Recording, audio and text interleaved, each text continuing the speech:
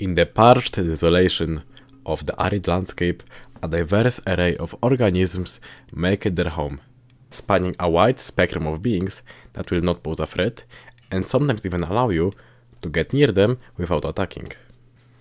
To those that already lost the reasoning. During your stay in this place, you'll encounter astonishing creatures, and I'm here to clarify their behavior and lifestyles within their native environment. This creature will not search for any sustenance. Their only goal is to cause a nuisance to those around it. And you can sometimes spot this in herds trying to compete for which one of them is the loudest and most annoying.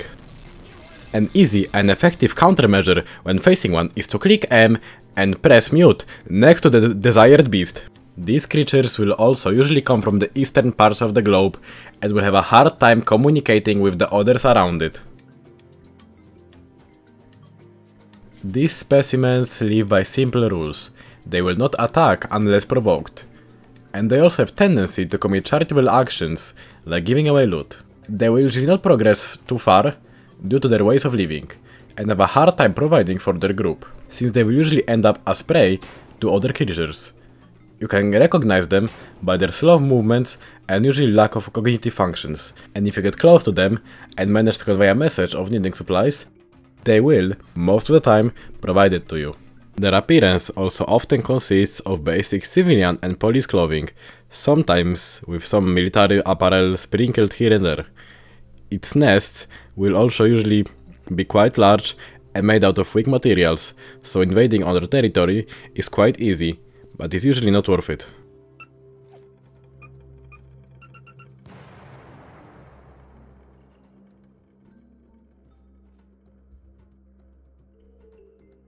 This genus of players is the widest out of all the previously mentioned, branching out into multiple species, some of them aggressive and some harmless, and even ones that only care about their looks.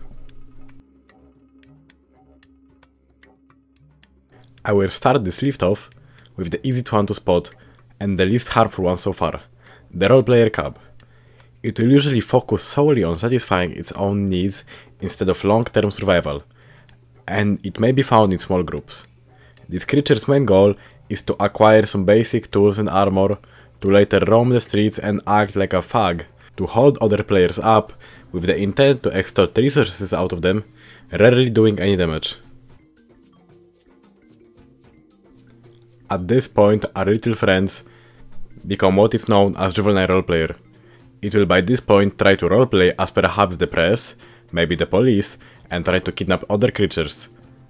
Or in the most extreme cases cited, it will use long-range rifles to sit on a rooftop or in a window on an elevated position to roleplay as widely known sharpshooters.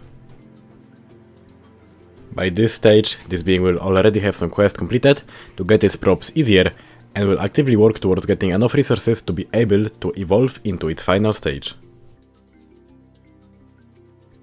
This is the most interesting stage and the last of the main line of roleplayers. It will have the ability to buy the technicals and have some form of access to high-end gear to act like highly trained special forces. In most cases, the group of roleplayers will take the technical and terrorize the roads. From distance, the car will look like a normal pickup, so many may be fooled and approach it in hopes of obtaining some resources. But the roleplayers are prepared and will fire a few warning shots and try to get their prey to surrender.